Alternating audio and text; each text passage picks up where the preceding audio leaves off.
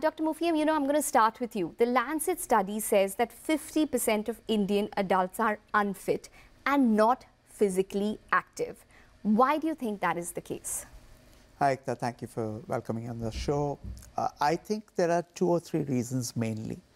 One, I would say, is urbanization and lifestyle. So urbanization, there was a 2023 study which actually showed that that's led to around 40% increase in lack of time for physical activities, only because people have adopted to motorization as transports, use lifts instead of climbing, and various other things.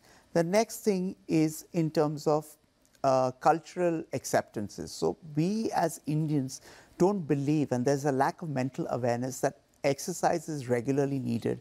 And a 2022 study actually showed that 40% of Indians don't believe that exercise is required for sustained a healthy lifestyle.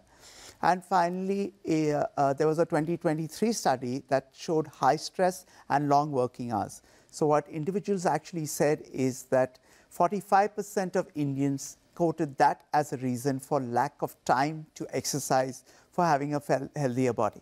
There are 2 other factors. One is technology.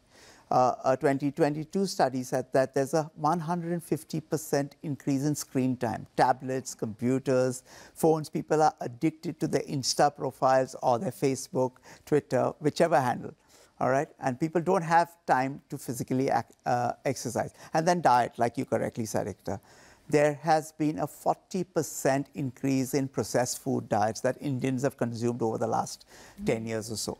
And that, including the added predisposition to having sugar. We have so many festivals and we are so addicted to sugar that that's a deadly cocktail that the Indians can ill afford. And that's why you are seeing not only one pandemic, which I believe we have already reached. We are the number 3rd country in the world to probably have obesity, but we're even number 2 in terms of diabetes. And diabesity is a bigger problem than obesity alone, because that's taking lives, affecting our loss in man hours and affecting overall growth in India.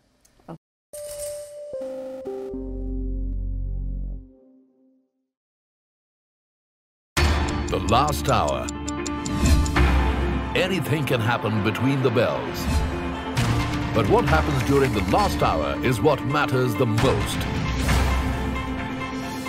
The biggest market swings. A close-up look at what's driving them and how the investors are reacting.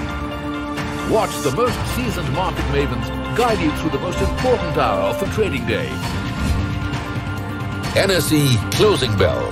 At these times, only on CNBC-TV18 and CNBC-TV18.com.